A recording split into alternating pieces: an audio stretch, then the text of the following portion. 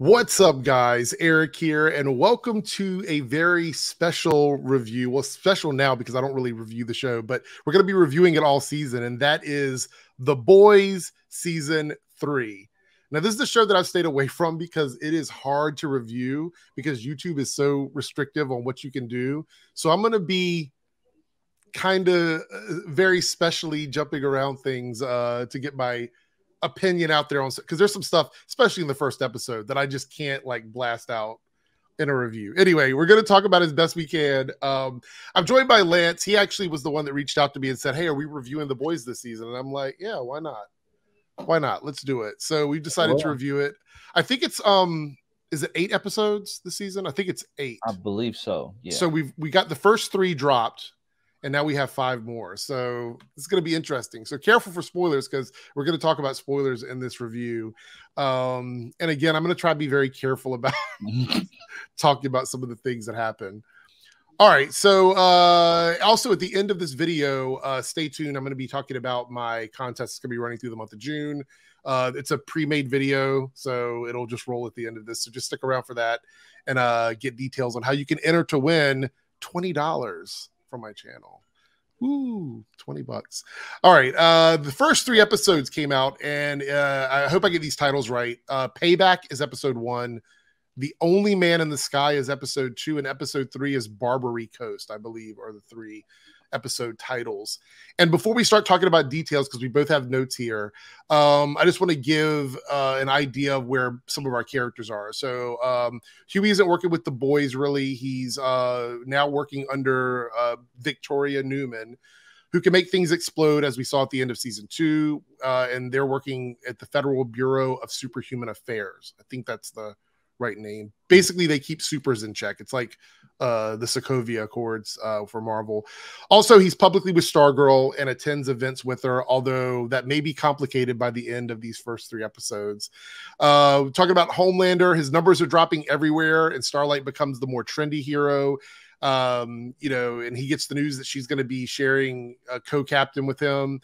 And he's also hiding his unpopular ex-girlfriend, Stormfront, on life support as the world continues to blast him for being fooled in the first place by her. Yeah.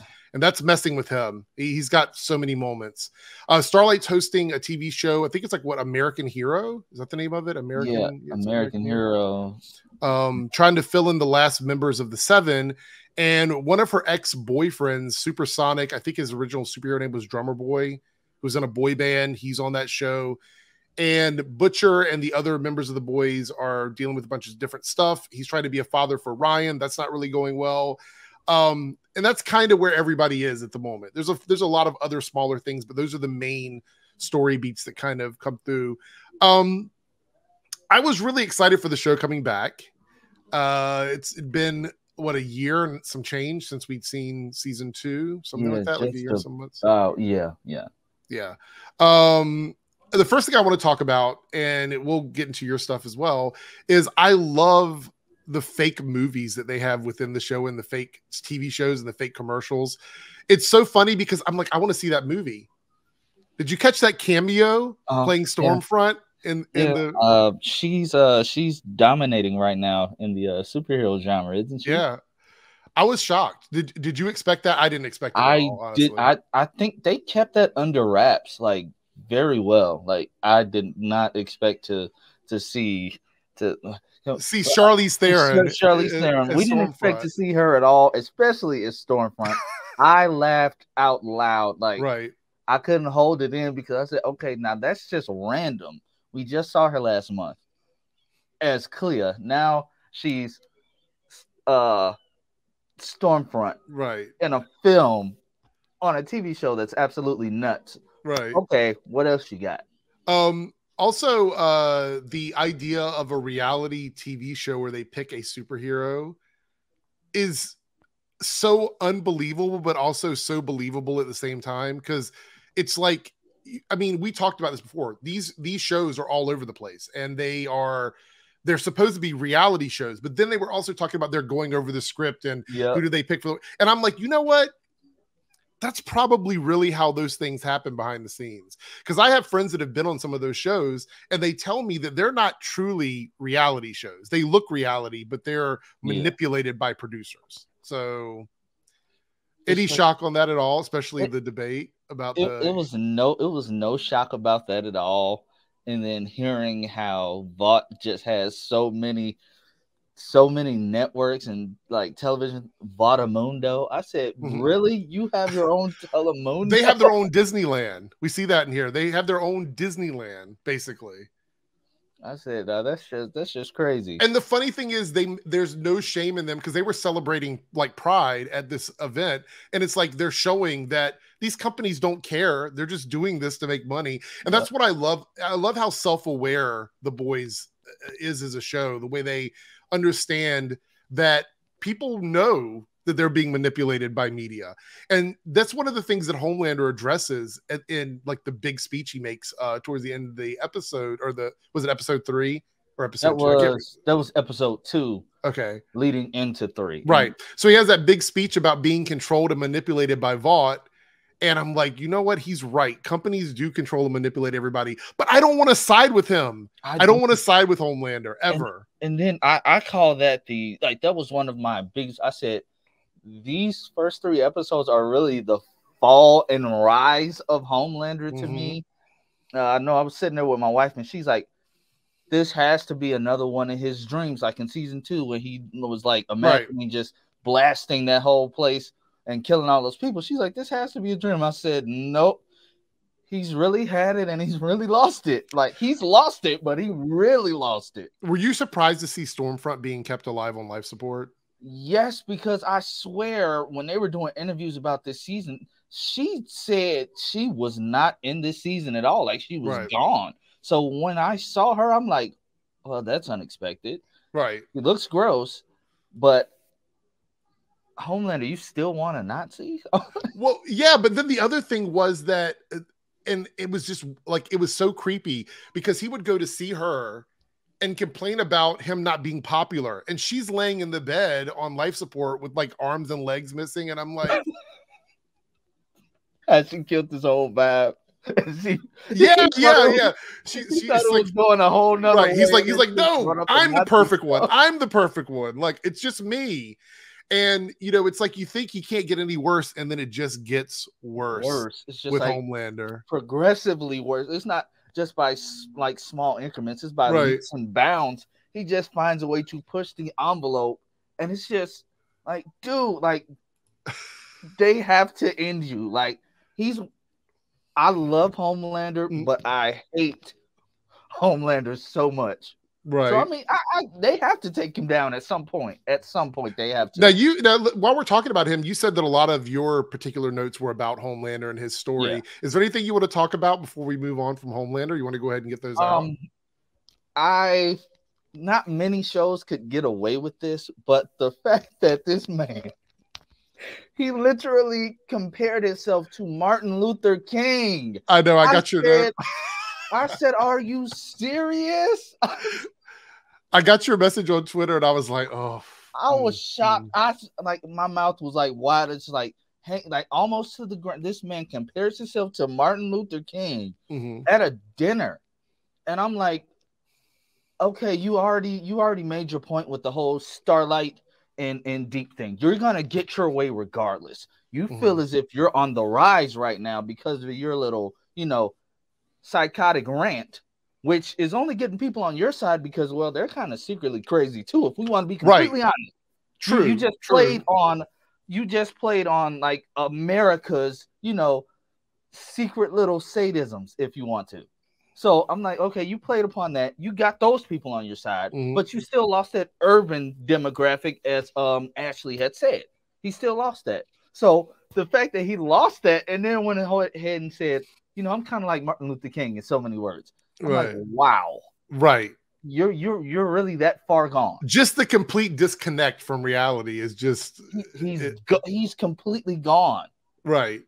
And I think the whole and then on top of the whole Stormfront thing, losing Stormfront set it off even more. Right. And then you're trying to compete with Starlight and still get your way because Edgar You know, Edgar doesn't care about you like that, regardless.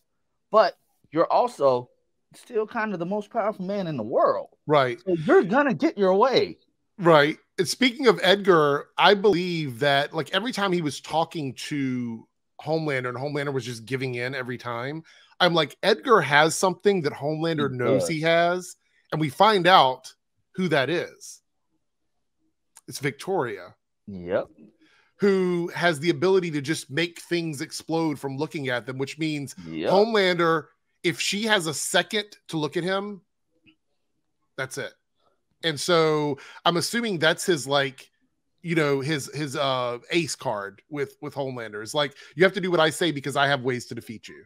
But does he know that I don't think he knows that it's actually Victoria yet. No, he would go after it. So they have to keep her hidden regardless. But which is why I think she has the whole fake name and everything. Because if he found out who she was by any chance at all, if he caught her off guard, he could defeat her.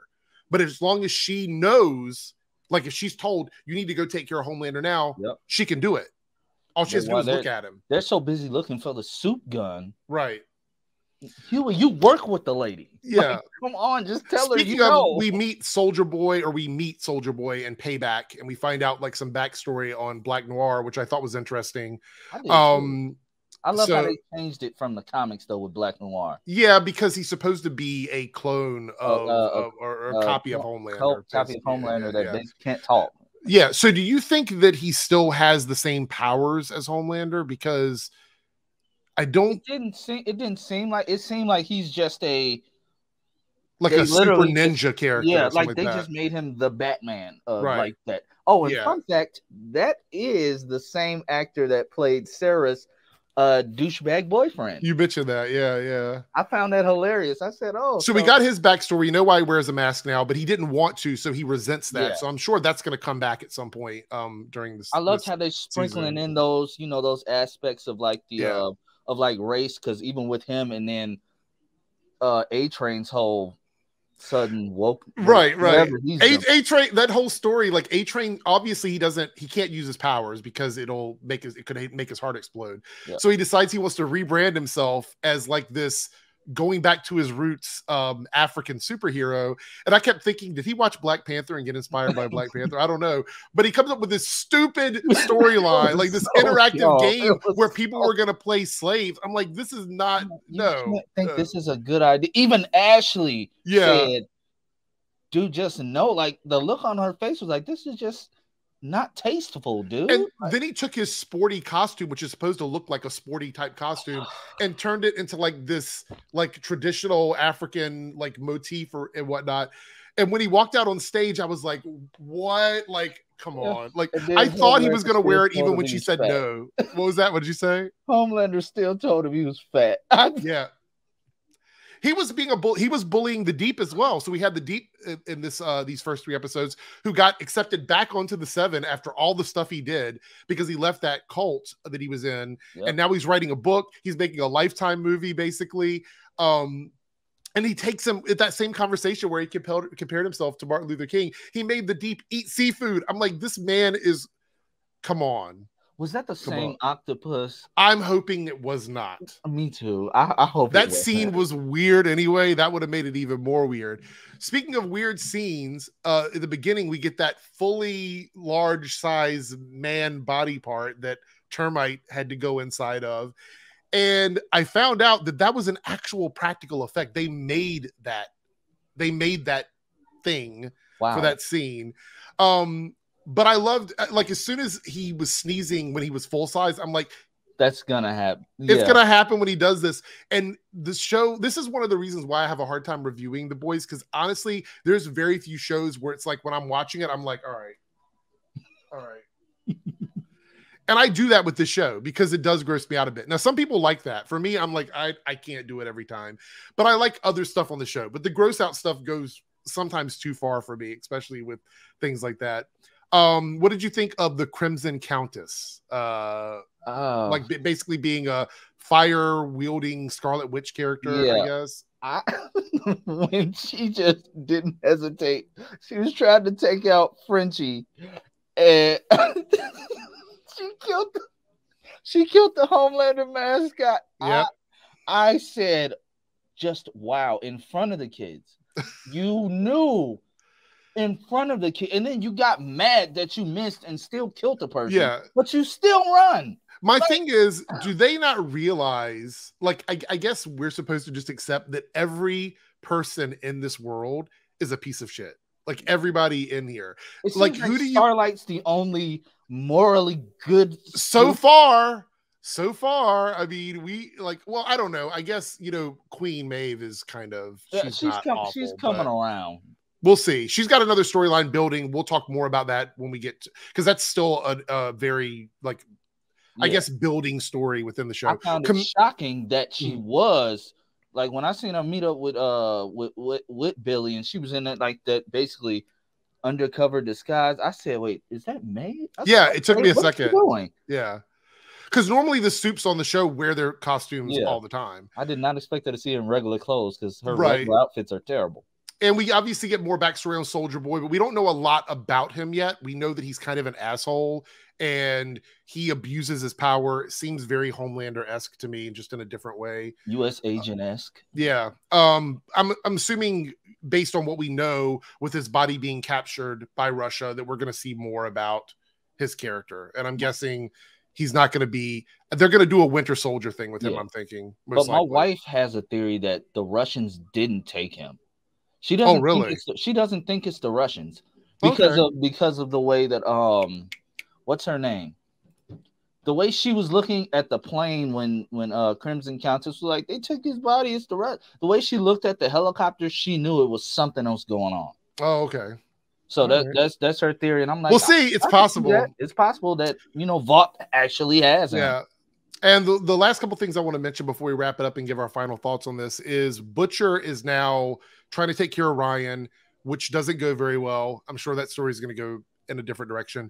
But we see that he gets a temporary compound V formula that gives people superpowers for like 24 hours. And I'm going to just call this out right now. He's going to get addicted to it.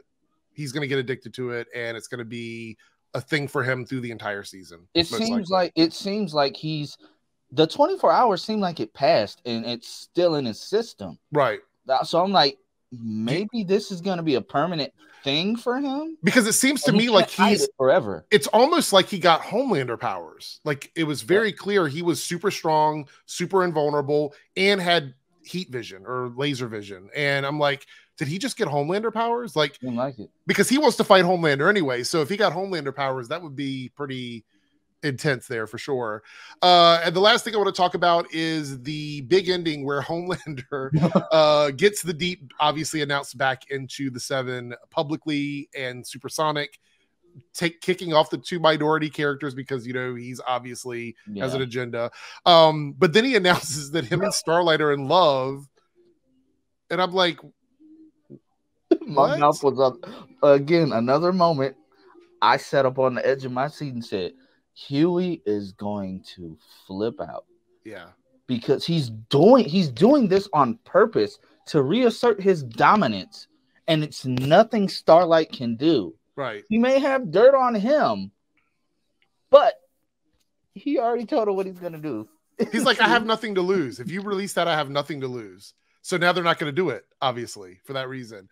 But yeah, Huey, but see, the thing is, he told her to stick it out a little while longer while we figure things out. And so I feel like she's going to use that against him if he says anything about this whole like Homelander relationship storyline. But that's kind of where we left off. But we have a lot of things going. We got Kamiko stuff going on. We have some stuff with this like little Nina character that got introduced. So there's a lot of other things. We just don't have the time to talk about every single one of them. But I'm pretty sure they're going to be good. And we will be talking about these episodes every single week. We'll have more time to break everything down as we get through. Because this was a lot of it was just setting up the season and grossing people out. They did an excellent job. Yeah, I'm really excited. So I'm going to score all three of the episodes together for me. I want to give it a really high score, but I know the show's got more to give me. So I'm going to say for me, the intro to the season, if I just count all this one thing, is like a 9. It's like a 9 out of 10 for me. Yeah. I think they nailed everything. My only issue is sometimes it gets a little bit gross, so I drop my score a little bit, but it's the boys. So kind of expect that. What would you give it as a score? I do the same, a 9. I feel as if they said, hey, we coming back after a long time.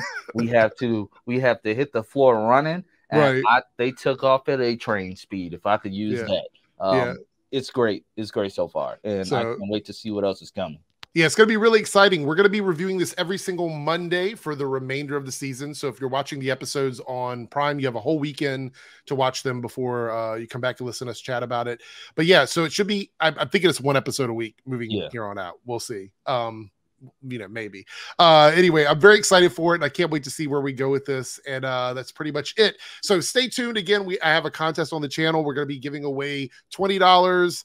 I'm going to roll a video here in a second. That'll give you all the details in it. And outside of that, we'll see you in the next video. Take care. What's up, guys? Eric here, and do you like giveaways? I hope you do, because I'm going to be doing a subscriber giveaway for the entire month of June, a $20 subscriber giveaway. And it's very simple. Here's all you have to do to enter to possibly win the $20. So you have to be a subscriber. It is a subscriber giveaway, so you have to be a subscriber to actually win. Then you want to leave a comment in the comment section below on any video for the entire month of June. In that comment, you want to leave your Cash App name, the one used to receive money on your Cash App, or if you use Amazon and you prefer to do Amazon with a gift card, you can leave the word Amazon in your comment to be entered to win. So either your Cash App name or the word Amazon. Again, this could be on any video in the entire month of June, and then the winner will be chosen randomly and announced live on the first after party of July. So if you want a chance to win possibly $20 for simply being a subscriber, all you have to do is follow these rules. Good luck, and we'll see what happens in July.